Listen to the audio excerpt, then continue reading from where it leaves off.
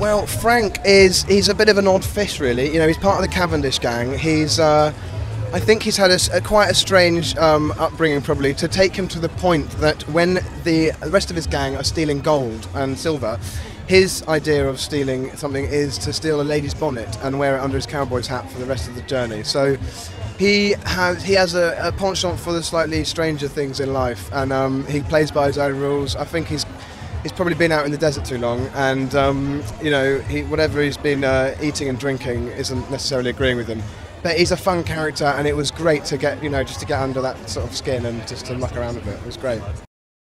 Well, it's amazing. They're great, and to mix it up and to sort of mash something from modern with something that's such a kind of old traditional tune is brilliant. And I think that's what this Lone Ranger is about. It's bringing this to a new audience. It's bringing a story that mixes, two people with very different backgrounds and very different cultures, and stuff that they can both learn about each other, and it brings them together and pits them together, and they go on journeys physically and mentally within themselves, and they come out better people at the end. So it's a win-win.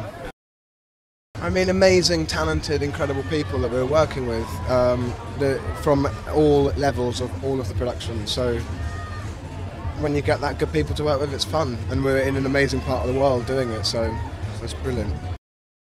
I mean, Gore made the decision to go and film on location, and Jerry as well, so they were able to shoot for real what our world has to offer rather than create it, and hey, it looks amazing.